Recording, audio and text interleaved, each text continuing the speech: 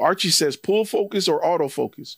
Great question. Went through this last week. Let me be real. The A7S III is the first camera where I really feel comfortable with the autofocus. There has not been a camera before that where I really, maybe a C200, maybe a C100 Mark II with a Canon lens on it, maybe. The A7S III is the first camera I feel comfortable with any lens on it. And it depends who you got. If you got a person that's doing this, it depends on what you're shooting, autofocus. If you got somebody that's still, and you don't have to always shoot at f2.8. That's what I like about the A7S III is it allows me to shoot at f2.8, f1.4, lock on the eyes, and get great focus, even though they're moving slightly. Because at f1.4, you can go from here to here, and it's out of focus.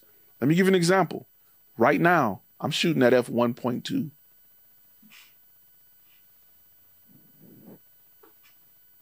I'm shooting at f1.2. It's a very thin layer of focus. The A7S III is keeping up with it. Can you further explain communication videos? Okay, yes. Ty Martin gave you a great explanation. I'm gonna read what he's saying, then I'm gonna touch on it. He said, if a company needs to make an announcement to their existing customers or departments, then that's when you use communication videos. That's pretty much it.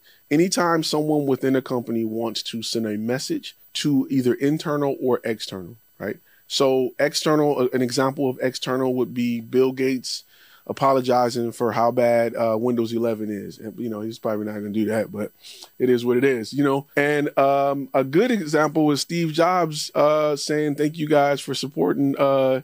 Look at Jim, he's flipping over there. I'm doing it just to mess with Jim. That's a great example of external. Internal, a lot of times, is a lot of companies run contests for different departments. A lot of companies have giveaways. A lot of companies change policies. A lot of companies want to announce that healthcare is opening up for the company and you need to sign up and buy it. A lot of companies want to talk about, you know, happens with 401k within the company. So those are internal communication videos. She said, I recently had such an offer, $400 for a video that has promised that more videos will come and more money. If you know me, and you probably know me, there's no way in hell I do these deals. You got to be P. Diddy himself. You have to be somebody that taking a picture next to you is as valuable as working with you. And if you are not that, I am not falling for that.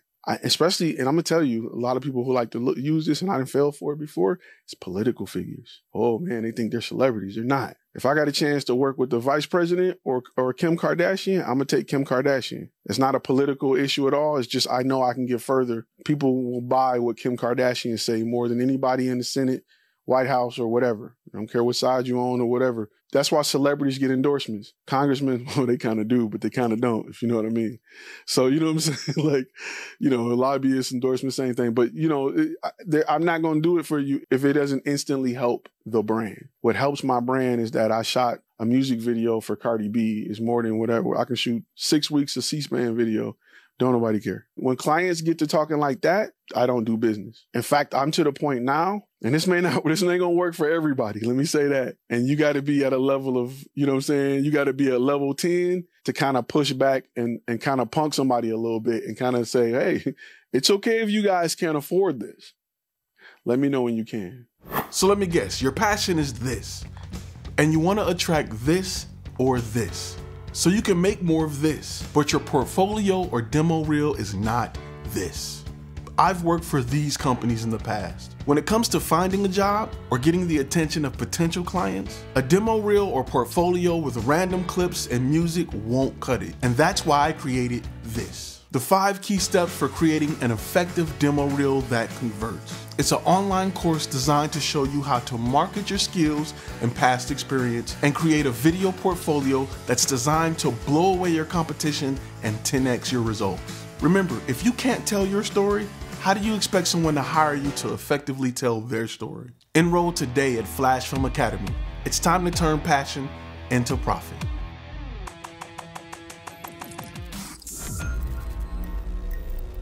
John says, what do you do if there's a service that they want, but it's not on your proposal? That's easy. Oh, we can add that. That's what you say. Repeat after me. Oh, definitely. We can add that. Unless it's something you can't do. You want to shoot a scene in space? We can add that with a green screen. I can't tell you how many times we've sent video proposals that ended with photography stuff. Hey man, I got everybody here in the office.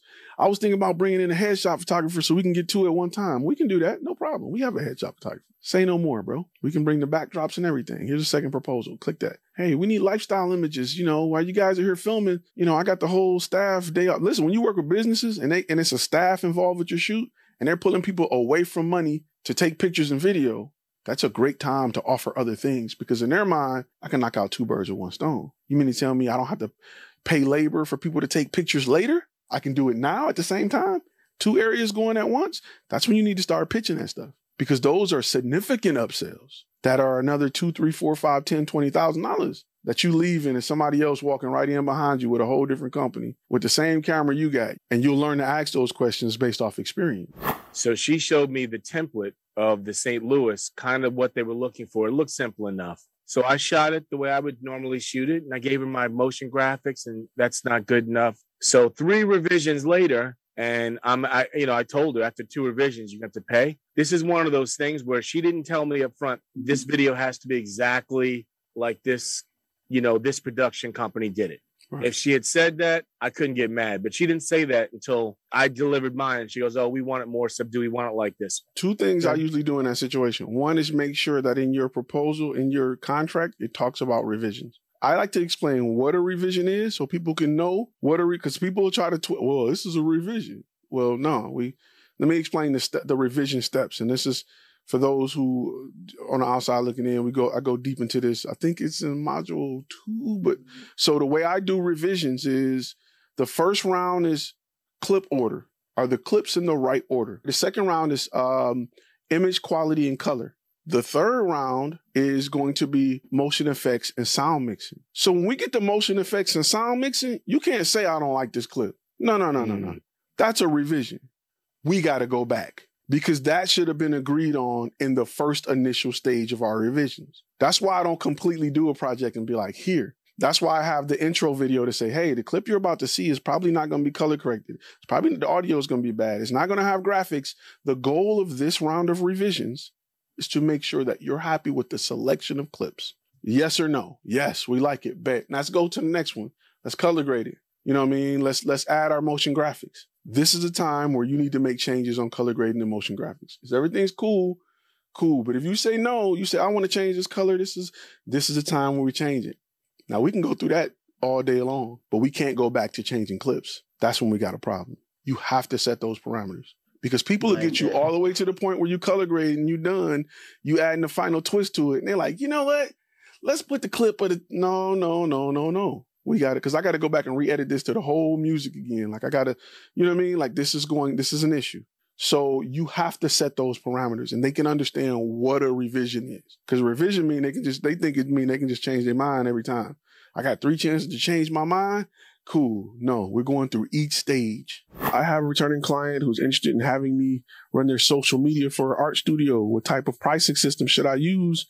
Structure-based or subscription-based? Kind of both. I talk about that in module 1, but it talks about social media management. Module 1 and module 3 talks about social media management for a client and allowing them to pick out what they need per month. And then you keep that client on an ongoing basis. That's huge right now. A lot of people want you to manage their social media if you have the ability to create content. Hey, keep in mind that the video you just watched contains clips from a longer lecture that's available to our gold members at flashfilmacademy.com. You can go to flashfilmacademy.com to watch the complete lectures if you want to get all the gems and all the information, or you can stay on the channel and continue watching some of our content here.